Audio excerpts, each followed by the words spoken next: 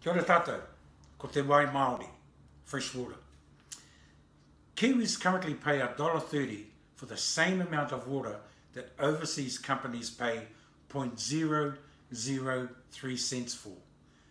What that means is we're paying them to rip us off, and our government is making us do it.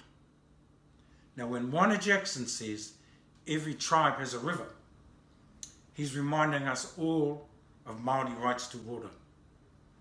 Mana says, put the ownership of water into Māori hands and establish a water commission to 1.